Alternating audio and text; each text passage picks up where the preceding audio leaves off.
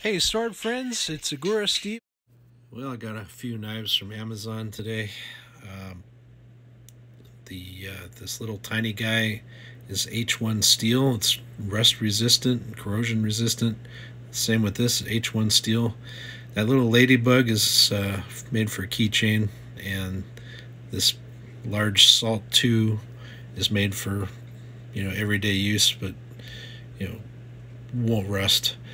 And the top one is high carbon steel, so that I'm going to keep oiled.